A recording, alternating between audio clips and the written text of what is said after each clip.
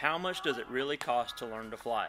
I get this question all the time. I decided to make a quick video on this just to show why it's so difficult to give you a straight answer.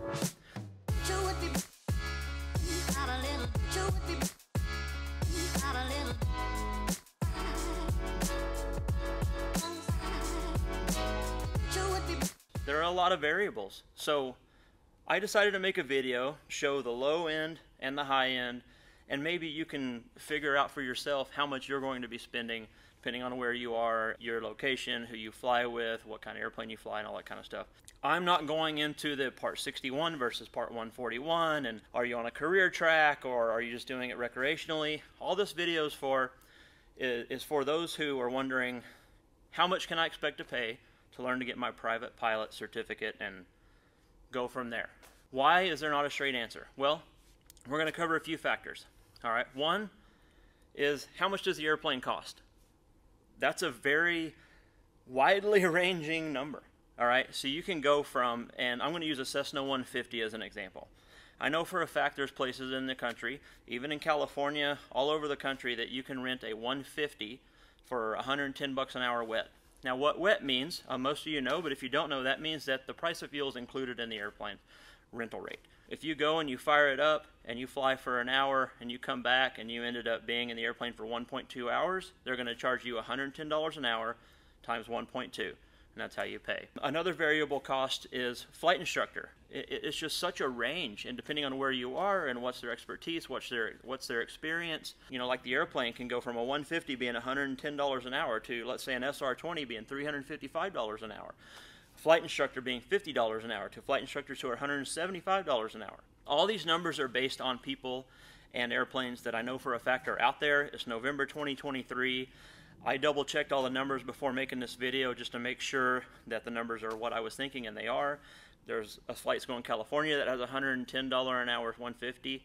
There's a flight going to California that has a $355 an hour Cirrus SR-20. There are flight instructors that charge $50 an hour, and there's flight instructors that charge $175 an hour, and everything in between on all the planes and all the instructors in between. So obviously, those are two very big variables. Another way I'm going to lay this out to hopefully help you understand how some people do their pricing. Because some people, they're not really scam artists, but they're not really wrong, but they're not being truthful, okay? So what I mean by that is, I'm going to give you two prices here. I'm going to give you the minimum number the FAA requires, which is 40 hours of flight training. But the national average is 75 hours-ish. It's within there. So that's almost double. So right there, if you're talking about just airplane and instructor alone, you can almost double the price for the same airplane and same instructor. Then you got miscellaneous stuff like, you know, what are you going to, you're going to buy your charts, you're going to buy a headset, how much does the examiner cost if you go to do your check ride with the DPE. So I'm going to cover all this stuff, but I'm just going to lay out some examples really quick. So that's how I'm going to structure it. They're real numbers from real people I know and real airplanes that I know that are out there right now. And I'm going to give you the 40-hour minimum budget, and I'm going to give you the 75-hour national average. Now remember, the national average means that people go over that and go under that. So I'm just giving you a target. And I hope this video not only explains why it's hard to give you a straight answer, but also maybe give you some things to factor in yourself. All right, some people will go into, well, what's your cost of living? How much does it cost to get to the airport and back? I'm not doing any of that. I'm just trying to give you some food for thought, because my point in making all these videos is to inspire you to go do your private pilot certificate and your training, and follow your passion, follow your dream. It's extremely rewarding. Even if you're just doing it recreationally, if you take it into a career, I mean, either way, it's extremely rewarding. So let's start with this. Let's say that you're going to do it in the minimum time required by the FAA, which is 40 hours. Full disclaimer, I had to just assume a CFI amount as well. So what I did, just to make the numbers easy, is I figured you're going to spend 40 hours with the CFI as well as your 40 hours with your airplane. Okay, now I know some people will come at me saying, well, that's way off. Again, it's a variable. It's kind of the point of this video. It's a variable. So if you're going to spend 40 hours minimum time in your airplane, then you're probably going to spend 40 hours with your CFI. Even though some of that time in the airplane solo, you're not going to have your CFI, but you're probably going to spend some time with your CFI outside of flying for ground school. So it's just the best I could do to give you some numbers. So let's say that you're going to go the least expensive route in my example. You're going to fly a 150. So you're going to go rent this 150 for 110 bucks an hour, and you're going to find one of the least expensive instructors that I know that are out there right now, and you're going to spend 50 bucks an hour, let's just say. So if you spend 40 hours with a $110 airplane, and you spend 40 hours with a CFI, here's how that breaks down. So your 40 hours in a 150 at $110 an hour comes out to 4,400 bucks. Your instructor, 50 bucks an hour for 40 hours is going to be 2,000 bucks. All right, so another thing I did is I threw in some miscellaneous, let's just figure it's another 1,000 bucks for, check ride, course material, and stuff like that. Now, of course, that's another variable. Again, proving my point in this whole video. I've paid $500 for DPEs, and I've paid $2,200 for a check ride.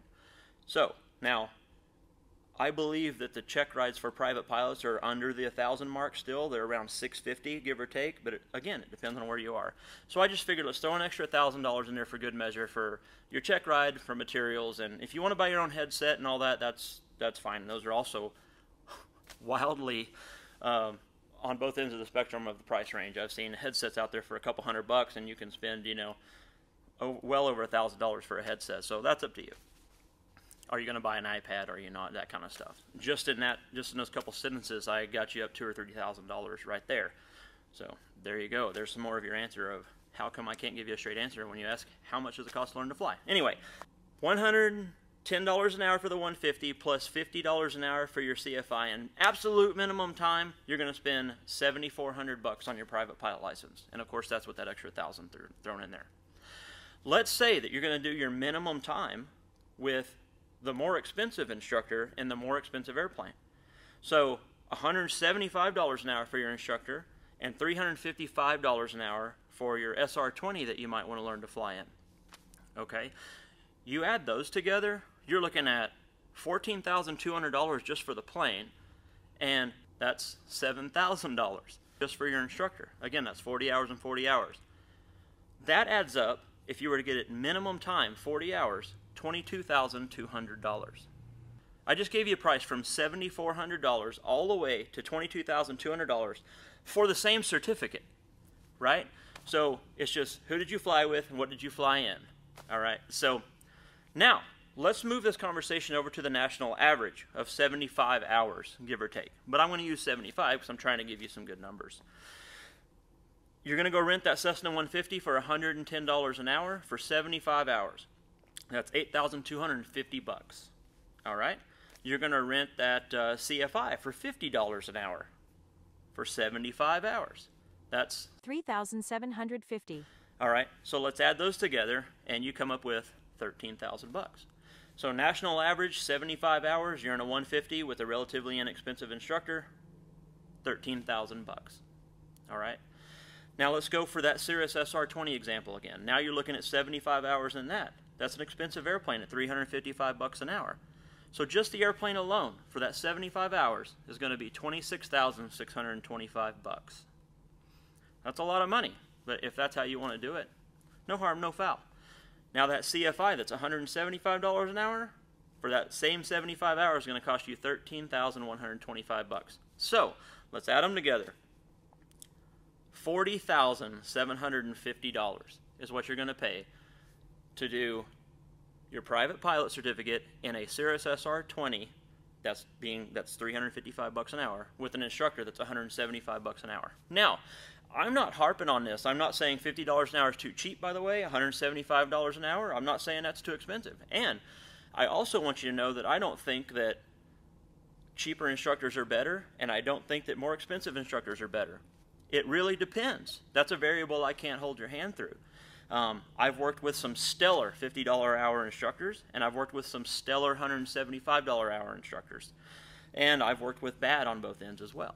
Sometimes you can factor in if someone's charging you $175 an hour, they probably have a lot of experience. It's what they really have a passion for making sure you're going to get through efficiently and effectively. So even though you're paying way more, it might actually end up saving you money in the long run because they really know how to efficiently get you through the whole course. So consider that too. The best thing I can give you as far as advice for instructors is interview them. You're going to be spending a lot of time and money with this person. Make sure that you jive with them. You're going to be sitting right next to them for a long time. You're going to be sitting in a room for a long time. You add on the stress that they're going to be telling you what to do constantly and correcting your behavior and trying to teach you and train you. That can bring out different funky attitudes sometimes. So make sure that you find an instructor that you jive with, right? Find someone who you think you can stand paying a few $1,000 and sitting in the same room or very close quarters with for a while. And definitely find someone who you respect and you trust, because it's really difficult to go beyond, at least at first, it's difficult for you to go beyond what your instructor can give you. So, just to recap, someone says, how much does it cost to learn to fly? Now you know why. I can say, well, I don't know, $7,400 to $40,000. Wow, right? Wow. So, anyway, more things to consider. I'm going to do more videos on this later, on this kind of stuff. And of course, if you're in a career track, there's things you can do to save money. There's all kinds of things you can do to save money. A lot of it is, how often do you train? How close are you to the airport sometimes? Because you can just go and hang out. Are you driving a long way to the airport? How many days a week are you flying? Are you studying a lot at home? Are you relying on your instructor to make all your progress for you? Or are you meeting them in the middle? Or are you really putting your all in to make this happen? Because a lot of times an instructor can only drag you so far, and you got to help them push. My recommendation, by the way, would be budget for the national average, and then just see if you can come in under that, right? A little sidebar, you don't have to learn in a super fancy airplane just because that's the latest, greatest, cool thing. You can learn the basics in anything. You can learn the basics in a super fancy airplane. You just got to really concentrate on it. But if you fly something like a little old Citabria where it doesn't have anything but a few gauges up front, you kind of don't have a choice but to learn the basics. And the way I equate it for people is, let's say you're learning to drive. You can go learn to drive in anything, right? But if you're going to learn to drive in a manual transmission, you can usually hop into an automatic and drive. If you're going to learn to drive an automatic and you want to go hop into a manual transmission car, sometimes it takes a little bit of extra effort and some learning. So I tell people that the old school basic airplanes, especially the tail wheels, those are the manual transmissions of airplanes, and you can go anywhere from there. So take that with a grain of salt, and I hope you enjoyed this video. Please let us know if you did. I want to do a lot more of them. Sorry I got a little long-winded. I definitely want this to be an inspiring video for people, not a discouraging video.